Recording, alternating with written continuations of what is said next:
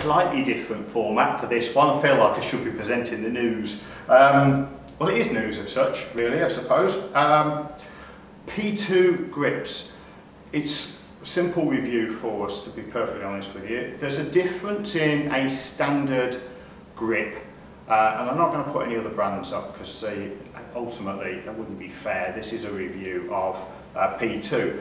The effective difference of a grip when you look at it in terms of profile isn't plainly obvious when you pick it up. So you put that in hand, feels really nice in the hands, nice tacky material, and you can see some nice sort of flash designs, you know, some different colours on here. We're going into some of the, you know, I suppose newer designs, sort of almost like a shield sort of style, which has got a little bit of a pointy back, kind of fits into the fingers quite nicely. And as far as these grips are concerned, you know, variable widths across the front, so you can get the thumbs a little bit more parallel or, you know, together. Slightly deeper shield on this one, so it's more sort of longer, deeper in the back, a little bit more sort of flat-sided, I suppose. So in all of these, so the Reflex Tour, you can see, ultimately what that is sort of a longer shield. It's quite light as well, and I think if I remember rightly, this was around about the 80 gram mark. It feels lighter than that, but that's probably because I've just been picking up and working with this one here. So the Classic Core, quite heavy, the Classic Core, around 120, 25 grams on those ones, and then there is a heavier one in the React Core, so this is the more sort of traditional shield shape, and ultimately this one's around about 150 grams, so there's variable weights, and part of that's going to change the balance of the club. So if you've got your shorter club offering, then the heavier grip is going to help to balance things out. Of course, also you'd need a heavier head weight for the shorter club. Now, those of you that know me, I'm no fan of a short club. So ultimately, when we're looking at these grips, what are the purposes? Well, shape is one of the first things. When you pick up a club, shape and texture is what's going to fit the hands, and that for me is something that's really important. I'm not a fan of big grips.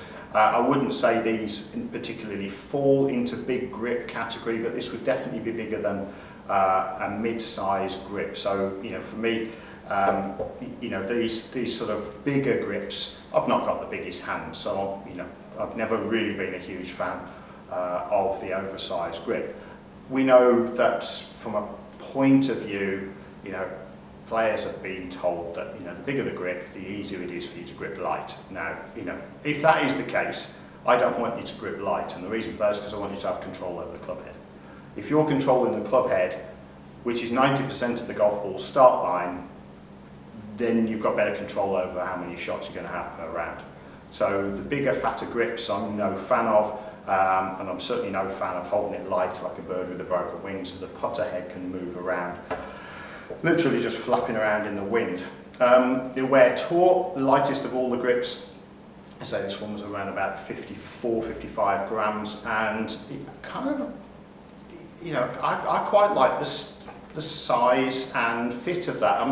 I'm not against a flat part of the grip being sideways on. I remember with one of the other brands many years ago, we used to turn around sideways. They used to sit more this way. Again, I'm not going to mention the brand because that's not fair in this particular video, but ultimately turning it around so you've got more of the flat of the grip against the flat of the hand. You know, I think there's something in that helps you feel that palms are together. Again, as long as you've got a good purchase of the grip, I'm quite liking that as a feel and a process of swinging the putter. Now, the difference. P2's significant difference is where the shaft, or where the grip sits, or how the grip sits on the shaft. Ordinarily, the shaft will fit here. So, in effect, the vertical line of the shaft will come up the flat part of the grip. With P2, it's more down the back, so the centre is here. You know, if you look in the profile, you'll see that There's the centre where it will slide over the shaft, but the exterior point of that will be further back. And what that does is it sets the grip further forward. Now we've got one I've put on a club, and you can see from the shaft profile here that the shaft profile is much further back than a standard grip would be. And so what that's encouraging is much more of the grip higher up in the palm, and gaining a little bit of ulnar deviation, so a little bit of forward flex here of the wrist. So this forward flexing here. So that's ulnar deviation, so essentially the wrist is set down here. It's allegedly going to promote less of a wrist break at the point of impact. Of course, if you follow my teaching, you'll know that the wrist break is only caused through poor posture. So if you get your posture right, you don't need an ulnar deviation in your grip. That said, this definitely promotes a more stable wrist through the stroke. And if you feel that it's going to be a benefit to you, then I would definitely say go and have a look at the P2 grips. Prices will vary depending on where you go, so check them out before you go, and of course stockists, you need to check those out as well. You go on the P2 website, then you'll be able to, we'll put the information will be below, but if you go on their website you'll be able to see, I'm sure, where the stockists are, and if not, you can contact the company direct and they will point you in the right direction.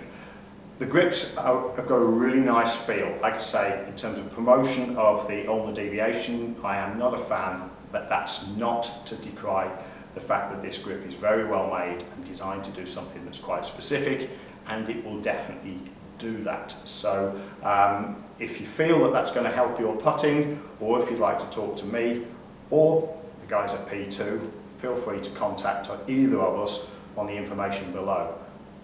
All in all, lots of different shapes, lots of different sizes, some different colours, so I think there's a grip, possibly, for everybody out there. Give them a try.